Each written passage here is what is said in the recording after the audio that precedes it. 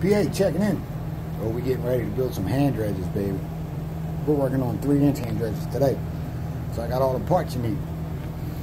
Here's your assembly. Alright, just buy one of these 3-inch stops. You gotta cut off the rim right here. Just cut that whole rim off right around that line. Yeah, baby. Get some light on the subject. Yeah, baby, cut that rim off right there with your Sawzall or a little jigsaw or something. Get rid of that, and then it fits right in the tube.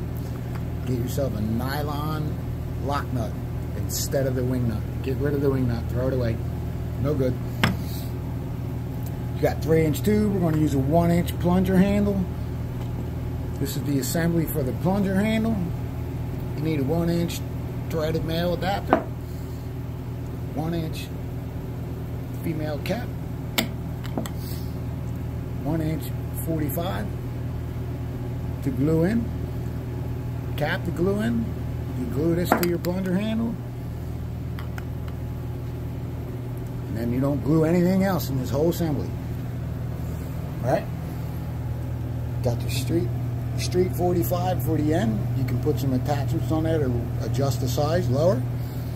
2-inch, 1.5 inch, whatever you want to do. Here's a cap. Drill out a hole for it. Fit around the circumference of your 1-inch pipe. And there you go, baby. It's that simple. Put it together. Start sucking.